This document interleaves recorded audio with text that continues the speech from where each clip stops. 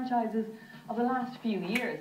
And in case you were on another planet, the London premiere was on last night and Lisa camped out with the Twihards in the hope of meeting the cast.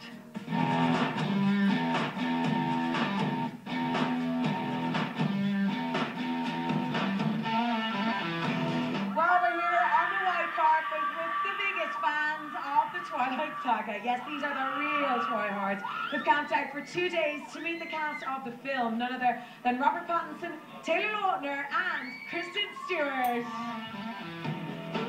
And even the freezing cold temperatures couldn't dampen the spirits of the fans and cast alike, with Orpaz elbowing his way all the way towards Xpose just to say hello. Hiya Robert, how are you? What was it? Very nice to meet you. What was it like to finish the final part in the saga?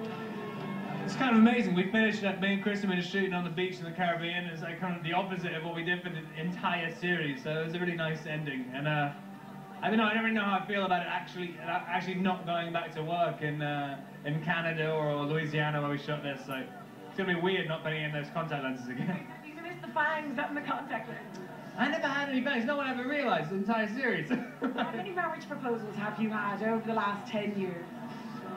None. None, literally none. No one ever proposes. It's really depressing. What?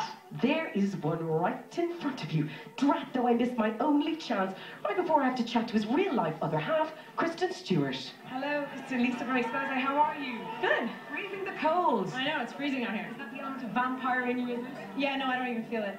Well, there's some truth in that, because in this installment of the saga, Bella marries Edward and they conceive a vampire child. Yes, the dramometer crashes through the roof. It's funny, you don't, as an actor, always get to love the characters you play.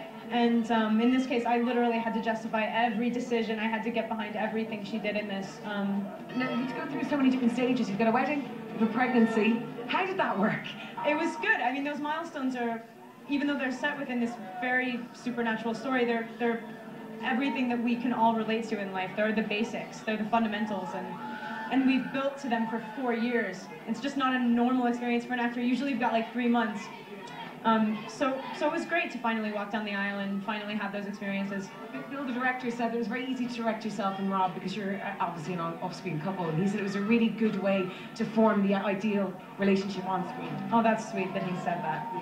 Obviously, Kristen's not too keen to add any more about her off-screen romance. Next, it's Team Jacob, the wolf. Taylor, how are you again? Very good. Yeah, absolutely. Good. You know, everybody says Team Jacob or Team Edward. You've got to say you're Team Jacob, right? I'm not on a team, to be honest. That's true. I mean, my personal opinion, I don't think Bella could have gone wrong with either guy. I think she would have been fine. So, I guess I'm Team Switzerland, which is right in the middle. She did really well. She got a piece of both of you. Nice. True. Very lucky girl. Yeah. You know, she got her lovers, and she got her best friend. You should camp out and do what these people are doing for you. If you knew you. No.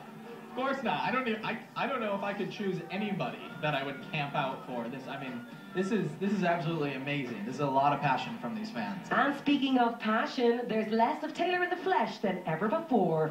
Boo. I was very thankful to kind of pass those duties off to Rob and Kristen in this one. They were shirtless much more than me. Last night was the best night of my existence. And we're going to be speaking to Irish stars Janet Devlin and a pregnant